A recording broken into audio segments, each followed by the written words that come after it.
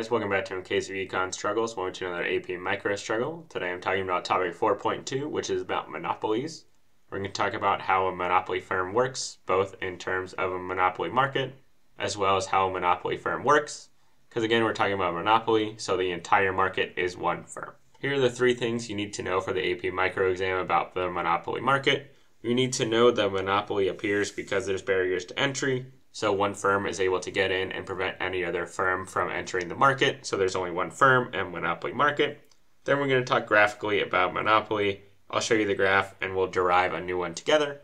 And then I'm going to talk about natural monopolies in terms of what they are, why they appear, and why they make sense. So timestamps are below if you would like to jump around, but let's go ahead and get right into it. So here is the pre-drawn graph for a monopoly market. Just like we talked about before in video 4.1, when we talked about a typical graph, we have a demand curve that looks like this. We have a marginal cost curve that looks like this.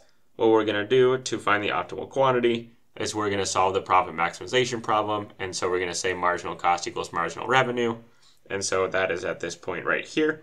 But that just tells us the quantity. That doesn't tell us the actual price we're going to charge.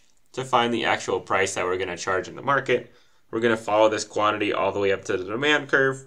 And we're going to go over to the price, and that's going to tell us the price the monopoly is going to charge.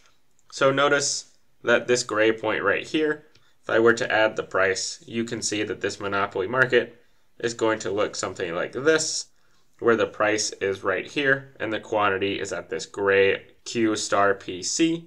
And so the deadweight loss compared to a perfect competition market is the area drawn in gray, because if we were in perfect competition, then the price would be down here. And so all of these people would be willing to buy whatever this monopoly is selling. And a firm that wasn't a monopoly would want to sell all of these items right here to people. And so our surplus would increase by this triangle amount right here. Again, we've talked about all of these concepts in past videos, but if any one of those is confusing you in this particular video, drop a comment below and I'll try to explain it better. But maybe I'll just draw this graph over here to the side just so we can see both the graph that's pre-drawn and the graph that I'm drawing right now. So here's Q and here's P. We've got a demand curve that's going to look something like this.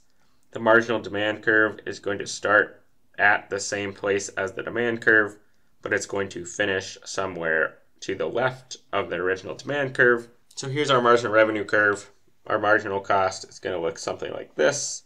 And so what we're going to do to find the monopoly quantity is we're going to find where marginal revenue equals marginal cost. So that's right here. We're going to follow that straight up to the demand curve. And then we're going to go straight over to the y-axis. And that's going to tell us our P star and monopoly setting.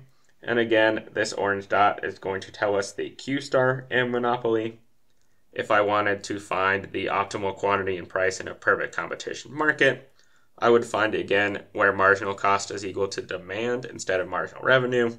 So that's going to be this point right here. And then I would once again go over to the y-axis to find the price in a perfect competition. And I would go straight down to find the quantity in a perfect competition. So you can see that compared to perfect competition, a monopoly has lower quantity and a higher price. Now you can also see if I were to draw an average total cost curve on this graph, maybe I will go ahead and draw that in purple. So here's the average total cost, where it's going to come in like this. It's going to touch at the minimum, and then it's going to go back up. So here's average total cost. And you can see that the price is above average total cost, which means we're making positive profit in both the short run and the long run for all the reasons we've talked about in previous videos. And this sort of concludes what I'm going to talk about in terms of monopolies for this video. So if you're confused about this, drop a comment below. But let's briefly wrap up by talking about what natural monopolies are and why they exist. So why do natural monopolies exist and what are they? A natural monopoly is a setting in which it makes the most sense to only have one company be involved in the market. So what in the world does that mean? So in a natural monopoly, you can think about it in terms of the power grid. So there are power lines that bring power to your house. And it's not the case that you have 10 different companies all connecting power lines to your house. It's the same generally with cable companies. You might only have one cable company in your area. And so those are generally government approved. And the reason they make sense is because it doesn't make sense to have 10 different sets of power lines bringing power to everyone's house. That would be ridiculous. That would be so many power lines, and it doesn't make sense to have 10 different companies all keeping 10 different power lines just to supply the same house with potentially different power. So you can say that it makes sense to only have one power company.